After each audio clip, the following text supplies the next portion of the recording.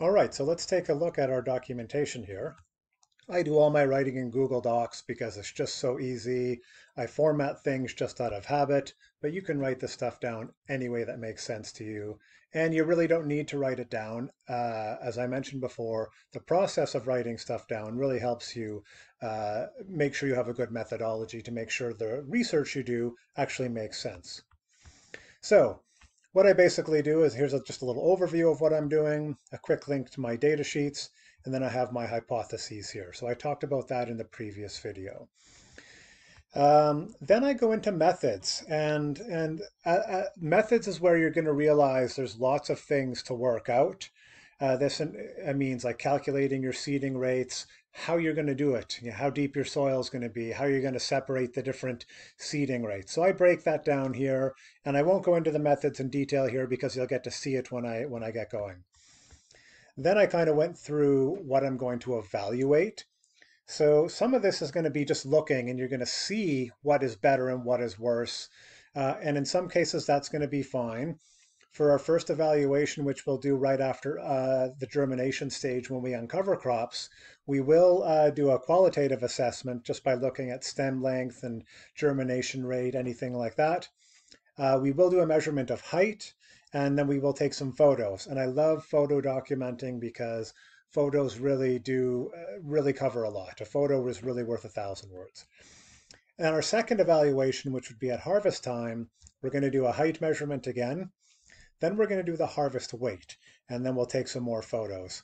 So these final height and weight we can use, as I talked about earlier, we can correlate that to our sowing rate, and we can actually correlate it to our initial height when we uncover during germination. So we can just see what different relationships look like through the process.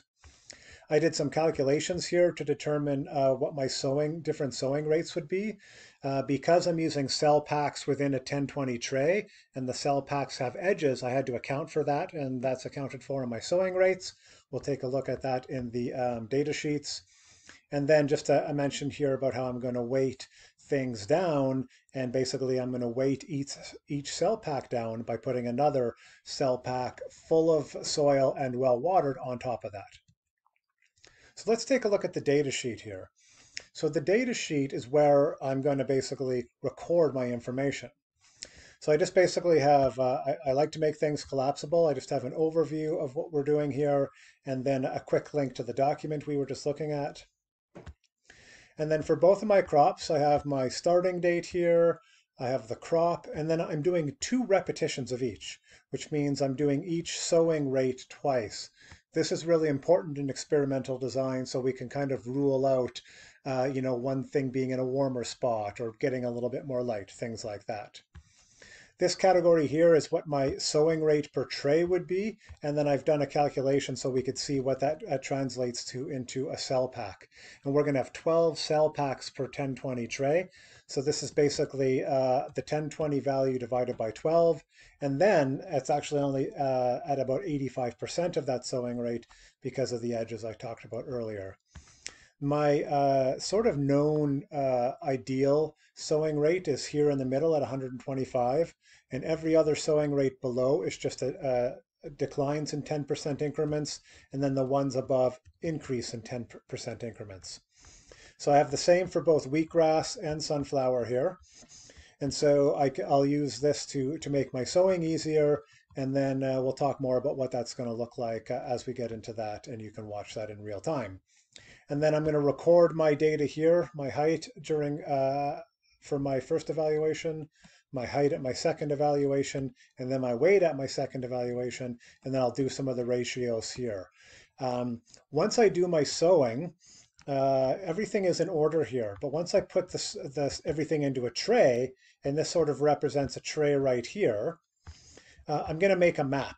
And the reason I'm going to do that is because each of my cell packs is labeled, but in case one of those labels falls off or it runs because it gets wet and I can't read it, I'll have a map to refer to.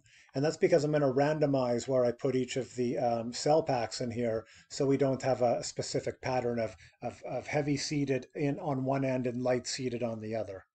And that's going to work for both crops in doing that map. So that's just a quick overview of the of my experimental design and data collection. You can take a look at this in a little more detail with the links I'm going to provide. You cannot edit these, but you can leave comments if you have any questions. So now let's take a look at getting set up for our experiments.